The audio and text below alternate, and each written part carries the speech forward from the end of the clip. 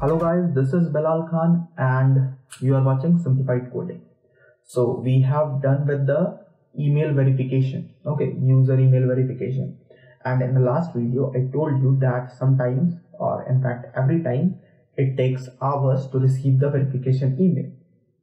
So this is the verification email that I received from the Firebase, and I hope Firebase team will fix it soon, the delay in receiving the verification email.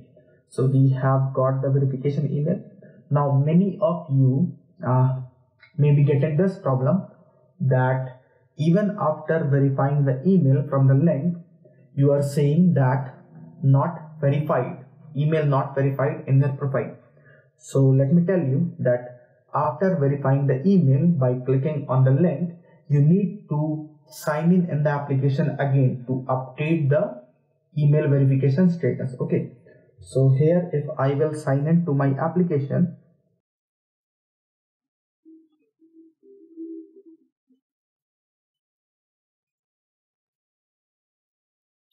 you see the email is verified. So in this video, we will see how we create a logout option for our application. So to do this, let's come back to our project. And the first thing, we will create a logout menu. So inside your resource folder, right click, go to new and select directory and name it menu. So we will create a menu directory, and inside this again go to new and create a menu resource file. Now give your resource file a name. I'm giving it menu, you can give any name.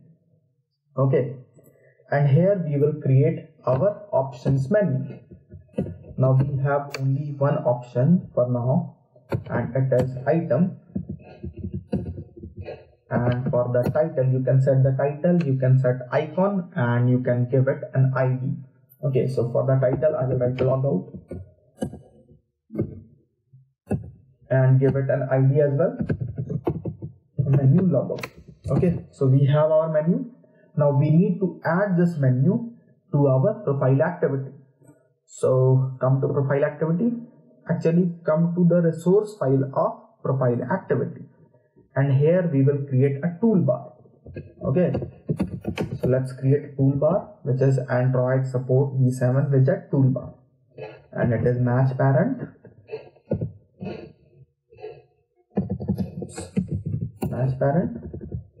wrap content, give it a background color, give it an ID as well. So we have this toolbar. Remove this padding from the linear layout, or it will add some margins to toolbar and it will not look good. So we have our toolbar. You see, this is our toolbar. Now we need to set this toolbar as our support action bar. So come to profile activity, and inside on create, we will create a toolbar object. So we will write toolbar equals to find v by id, r.id dot the ID of the toolbar, which is toolbar. And then we will write set support action bar and we will pass toolbar. And if you are getting error, then this means you have imported android.widget.toolbar, but you have to import what? android.support.v7.widget.toolbar. So remember this, if you will import this toolbar, you will get an error. So we have the toolbar. Now to set the option menu to the toolbar, we need to override a method, and the method is called onCreateOptionMenu.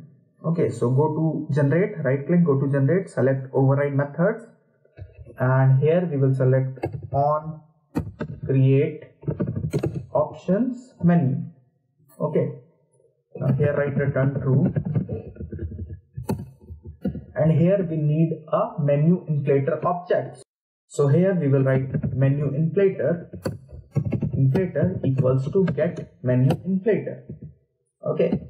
And then we will inflate our menu. So we will write menu inflator dot inflate, and the first parameter is the menu resource ID, which is r.menu, the name of our menu file, which is menu.xml.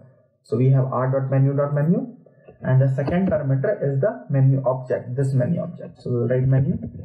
That's it. Now to handle the clicks on the menu items, we again need to override one more method. So go to override methods, and here we will write on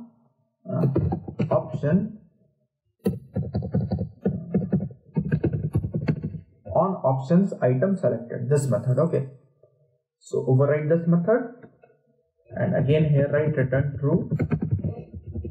And right now we have only one option, so we do not need to do anything inside this method. We can simply call the logout function. But if you have multiple options in your menu, then what you can do is you can write a switch or an if here. So you can write switch, and you can switch the menu item ID. Okay, so this is the menu item object, and you can get the ID from this item object. So right now we have only one menu, so we can write that case r.id.menu logout.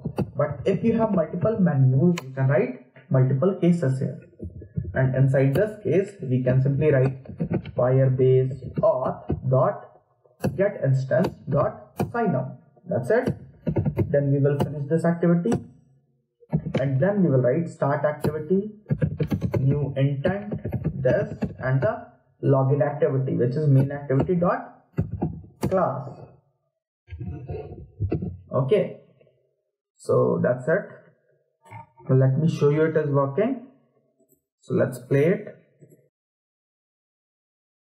Okay, so you see we have the toolbar now, and here in the top right corner we have a button, 3 dots. Now when we will click here, we will get the logout button, and if we click on the logout button, we logged out from the application. Okay, so we logged out. Now we can log in again.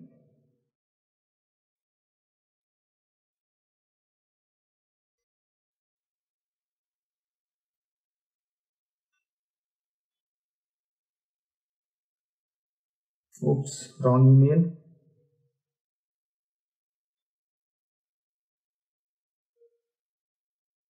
So guys, this is working.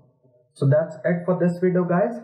If you are having any confusions or questions, please leave it in the comment section. And if you found this video helpful, please hit on the like button. Subscribe to my channel if you haven't already subscribed, and please share this video with your friends. And I will see you in the next video. Bye bye.